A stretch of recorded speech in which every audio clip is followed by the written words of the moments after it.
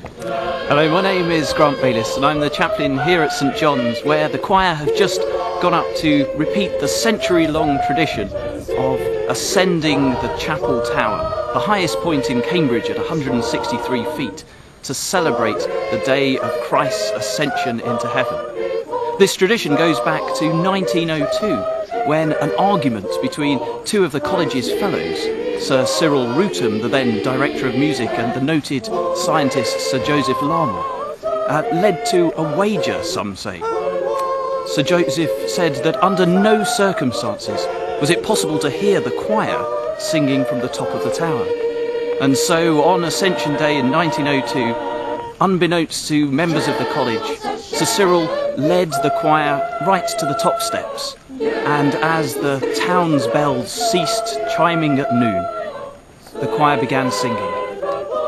Down below in First Court, a puzzled Sir Joseph thought he heard a noise of something, opened his window to the delight of Sir Cyril, and had to concede the bet.